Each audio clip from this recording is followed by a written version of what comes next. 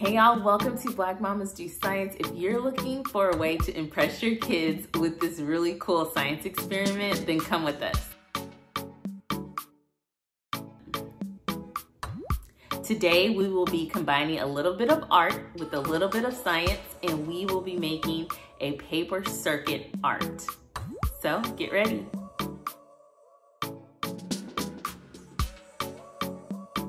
The materials you'll need for our experiment today are cardstock. You'll also need copper tape. Then you will need a 3-volt cell battery.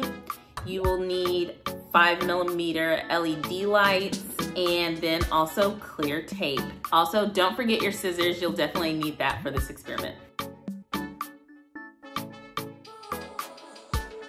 All right, y'all, we strongly encourage parental supervision during this science experiment because it involves cell batteries. I just want to make sure everybody is aware. Keep a close eye on your kids with this science experiment. All right, y'all, once you have your materials, you can go ahead and sit down. What Dax and I did was we drew an outline of the shape, which was a square, of the way that we wanted our copper tape to show up on our cardstock, but you don't need to do that. That is totally an option. What we did was we went ahead and laid our copper tape 3 sides of our square because you're gonna leave one side open.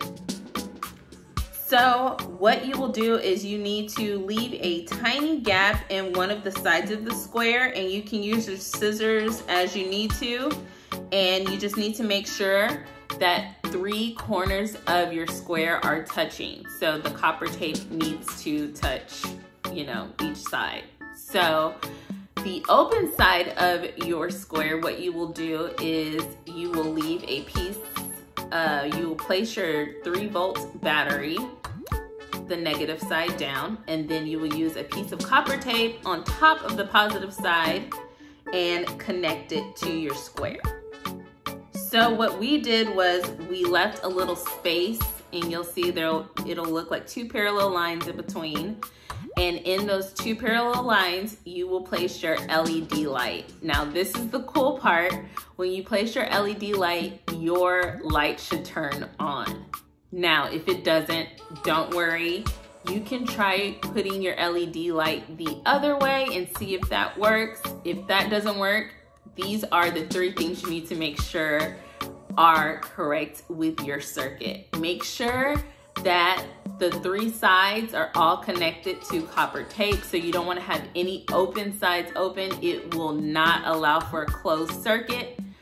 Then you need to make sure that the negative side of your battery is touching the copper tape on one side, and then the positive side also has copper tape on the top of it, and that is also connected. If that is not connected, it will not work. And then what we noticed also is that even though it's touching your LED light, you need to make sure that you press down a little bit, and sometimes that will turn it on. So if you're like flipping the paper a little bit, you'll notice it'll turn on and off. That's pretty cool too. So just make sure that you press down on your LED lights to make sure that it is touching the copper tape very well. You can also secure it with a piece of clear tape just to make sure that it doesn't move around a lot. You'll notice the shape that we put our design in, and this is the shape that you want to mimic to make sure that you have a closed circuit so that your light turns on for your experiment. Now that we've done this, let's go ahead and get into the science behind it. Hey, if it's your first time here with Black Mamas Do Science, we're so excited that you're here. And even if it's not, we're still excited that you're here learning and doing science experiments with us. Make sure that you share and like below so that somebody else, another mama, can get excited about science with their kids.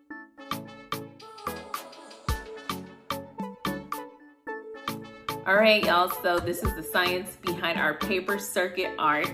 So I bet you're wondering why this worked, why the copper tape, cell battery, how did we get our light to turn on? Basically, the way that this works is electrons are flowing from the negative end of our battery around the entire closed circuit that we created with our copper tape. And when the circuit is closed, which means everything is connected like it's supposed to be, the LED light turns on. However, if there is any gap or you've left it open in any place, it will not turn on, which is why I always tell you to make sure that you are connecting each side of the square and the battery. Everything is touching it so that it is a closed circuit. If it's open, your light will not turn on. So listen, Dax and I had to try this a bunch of times. So if it didn't work for you the first time, just go ahead, flip over the cardstock, try it again, and make sure that your circuit is closed and your light should turn on.